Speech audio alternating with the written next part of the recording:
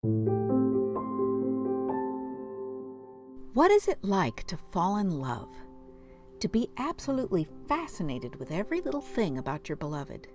Their face, their mannerisms, their voice, their likes and dislikes, everything. Listen to these ancient words from someone who had fallen deeply in love. With all my heart I have sought you. I have treasured you in my heart. I rejoice in you. I will meditate on you, delight in you, and never forget you. Can you imagine saying all that to your beloved? How about this? My soul is crushed with longing for you. Make me understand you. Enlarge my heart for you. Revive me. Now, I'm quoting from the Bible, and you might be thinking I'm quoting from the Song of Songs or Song of Solomon, but I'm not. This ardent love poem is actually Psalm 119, and it's all about God's law, the very law we've been thinking about these last 4 weeks. Well, let's pray and jump into this exciting chapter, Exodus 24. Lord God, this is an amazing scene. Being surrounded by your glory, feasting at your table, having some sense of your beauty and loveliness. And we are so thankful to you that by your Spirit, you continue to give us that same invitation to feast with you and to be surrounded by your glory. And so we ask that you would help us see you today, see you in these words, to see you in our heart, and to see you all around us, the beautiful world that you've made, and how you reveal yourself through others. We ask this to the praise of your grace. Amen. Now we're in Exodus, and chapters 21 through 23, what Steve talked about for the last 2 weeks, that's called the Book of the Covenant. In the Bible, a covenant is a promise that God makes to an individual or a group of people, which the Lord often follows with a sign. And there are 2 types of covenants. The first type is unconditional. God promises to do something regardless of what the other party or parties is going to do. So an example of this kind of covenant is found in Genesis 12, 1 through 3. And this is where God promises to make Abraham into a great nation and bless all people through Abraham's seed, who we've come to understand is the Messiah. And there are no strings attached. Now, a conditional covenant, as you might expect, has conditions. And this is what we see in Exodus 21 through 23. God offers conditions, and he uses the format of the ancient Near East contracts or pacts, which were called suzerain treaties. Now, these pacts had a prescribed format of 7 parts, and God used this format with the Israelites. The first part is the preamble. This identifies who the suzerain is, and in our case, the suzerain is the Lord, Yahweh. And God says that in Exodus 20 in verse 2 by saying, I am the Lord, your God. The second part is the historical prologue. This part is identified by what the Lord has done for the people. The suzerain, or the sovereign, or the king who's making this treaty is a conquering king. And the conquering king has done something. In this case, the Lord conquered Egypt, and then he described what he did for the people. He said, I am the Lord your God, verse 2 of Exodus 20, who brought you out of Egypt and out of the land of slavery. The third part is the stipulations or the conditions for this kind of treaty, the suzerain treaty. And basically, these are the laws incumbent upon a people. So for 2 weeks, Julie taught on what is often called God's moral law, and that's represented in the 10 Commandments, which we find in Exodus chapter 20. For another 2 weeks, Steve taught on what is referred to as God's civil law, and we find that represented in chapters 21 through 23 here in Exodus. There's another part of God's law, God's ceremonial law, and that's best represented in the book of Leviticus, and we might not get into that in this particular study. All of these comprise the stipulations that God gave to God's people to fulfill the requirement, you are to be my holy people. And we find that stipulation in Exodus 22, verse 31. Now, the fourth part of a suzerain treaty is the sanctions. So these are usually dual in nature. They promise benefits upon obedience. They promise punishments upon failure to obey.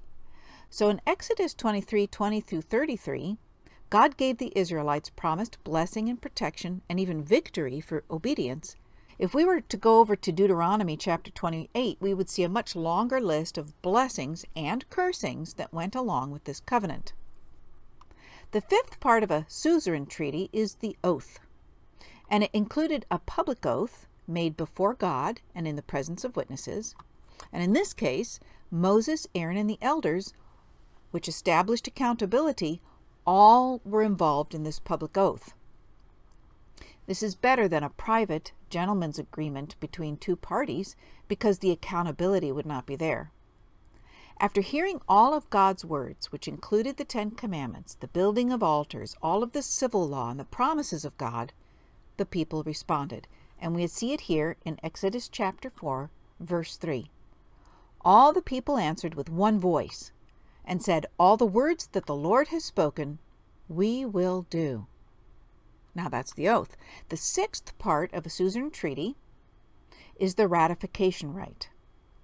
The people's verbal oath was then symbolically sealed with a blood sacrifice. And this was true not only of the covenants that God cut with the people, this is true of all the ancient suzerain treaties. There was always going to be a blood sacrifice. In verses 3 through 8, we see Moses building an altar. And it was certainly according to the way that God instructed in Exodus 20, verses 20 through 26.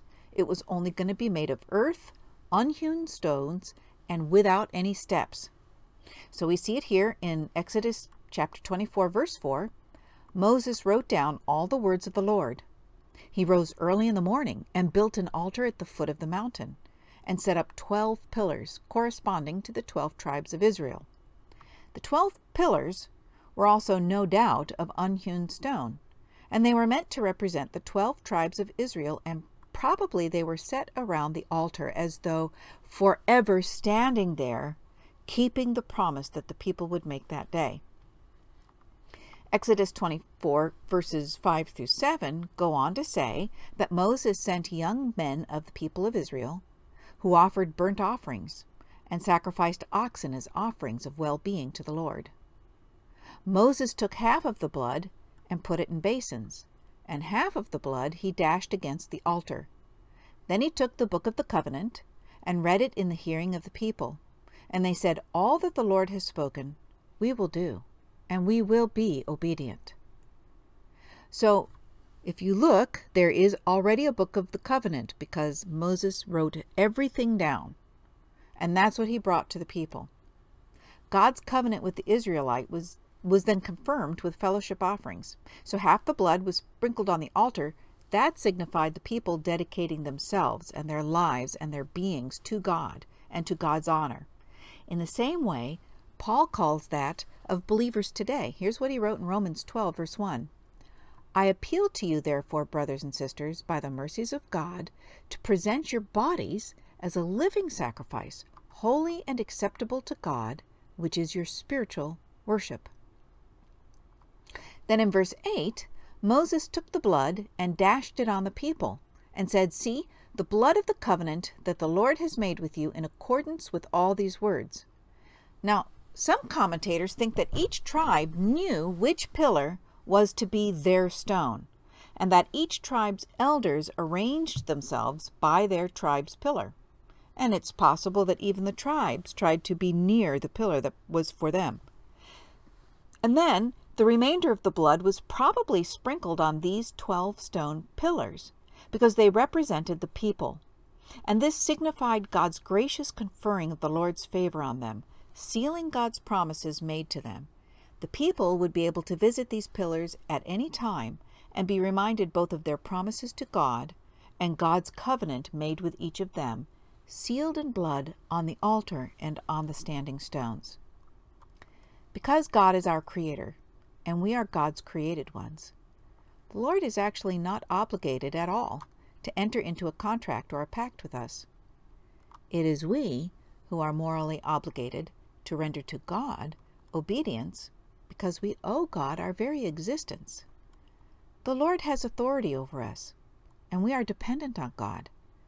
So it is by God's grace, the giving of God's undeserved favor, that the Lord initiates even a conditional covenant with us. God, out of God's own goodness of heart, out of God's own love for people, reached out to make a covenant with you and me and with God's own people. So here the sprinkling of blood from one sacrifice on both the altar and the people showed that God and the people were mutually bound by the one covenant. God to support, defend, and save, and the people to reverence, love, and obey. Now, back in Exodus 19, God had invited the entire nation of Israel to come up to meet with God at the sound of the ram's horn. And ordinarily, a suzerain treaty was made between the sovereign and his vassal kings, not between the sovereign and the masses of the people, but God had told all of Israel that God intended for them to be a nation of priests. God intended to have a covenant relationship with each individual Israelite, treating each person as though they were a vassal king, just as God intends to have a covenant relationship with you and me today. But the Israelites gave in to their terrible fear of God. So when the time came, they begged Moses to go in their stead. The Lord never forces anyone to love God or to obey God, but simply gives God's invitation to come. So because the people demurred and sent Moses in their stead, the final ratification of the suzerain treaty with God would have a limited guest list. In verses 1 through 2, we read that God said to Moses, "Come up to the Lord, you and Aaron, Nadab and Abihu, and 70 of the elders of Israel, and worship at a distance. Moses alone shall come near to the Lord, but the others shall not come near, and the people shall not come up with him." So then, after the ratification rite, this smaller company of willing men began to ascend Mount Horeb along with Aaron's oldest sons, Nadab and Abihu, because they were going to become high priests along with their father. Once they arrived at the appointed place, God gave them a vision of the Lord. We read it here in verse 10. "And they saw the God of Israel. Under his feet there was something like a pavement of sapphire stone, like the very heaven for clearness." Wow! A similar vision of God was given to the Apostle John thousands of years later, who wrote about it in Revelation chapter 4, verses 2 through 3. Here's what he wrote. "At once I was in the Spirit, and there in heaven stood a throne, with one seated on the throne, and the one seated there looks like a jasper and carnelian, and around the throne is a rainbow that looks like an emerald." Do you hear the similar language? Sapphires come in all colors, actually, a rainbow of colors. And it's likely that Moses, Aaron, and the elders and priests recognized God's beauty and God's purity and God's glory as shining gems, clear as the sky. The very next verse in this chapter explains how this small company survived to tell the tale. Verse 11 says, "God did not lay God's hand on the chief men of the people of Israel.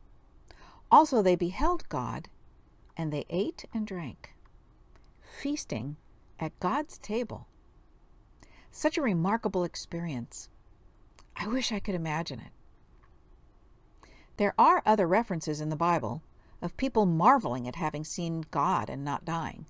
Moses saw God's glory when he was tucked in the cleft of the rock, and remember, God showed Moses his receding glory. And Hagar saw God as well.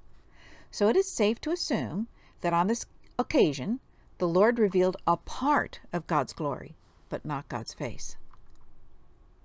How often has God taken your breath away with the sense of the Lord's nearness and loveliness? Consider how intimate this feast was, with God's glory all around. This should have preserved Aaron and the elders from any incentive towards idolatry, because even an image of gold could never begin to compare with what God showed them that day. And thinking about this scene made me wonder how the Lord is protecting you and me from worshiping anything less than God today. Well, that brings us to the seventh part of a suzerain treaty, and that's the formal copies. This was usually found in two formal copies. One was for the vassals and one for the sovereign lord, because, of course, a conquering king was going to go back at some point to their capital city, and their vassals, wherever they were and wherever they were placed, would have their own capital cities and their own mausoleums to put such relics in. So these copies were to be kept in public places where they could be referred to in the event of a dispute. And they were supposed to be read at regular intervals to refresh the memory of the contents. And there's archaeological evidence of this from the Assyrians and the Babylonians to their conquered peoples. And so we read with God in verse 12, "The Lord said to Moses, 'Come up to me on the mountain, and wait there, and I will give you the tablets of stone with the law and the commandment, which I have written for their instruction.' So God invited Moses to come even farther up the mountain to stay, while God would prepare these two copies of the covenant on tablets of stone. And each tablet would contain all the law, one copy symbolically for God, and one for the people. Eventually, both copies of the law would end up in the Ark of the Covenant, under the mercy seat in the Holy of Holies. Just as an aside, we often see the 10 Commandments written on 2 tablets of stone, and we see the first 5 on one side and the second 5 on the other side. But in actuality, the 10 Commandments and everything else would have been chiseled on both pieces of stone, because these were going to be the formal copies that comprised the 7th aspect of a suzerain treaty. After making sure that the 70 elders were well cared for under Aaron and Hur, Moses and Joshua climbed higher up the mountain. Together they waited for the Lord until the 7th day, when Moses went on alone to enter into communion with God for 40 days and 40 nights.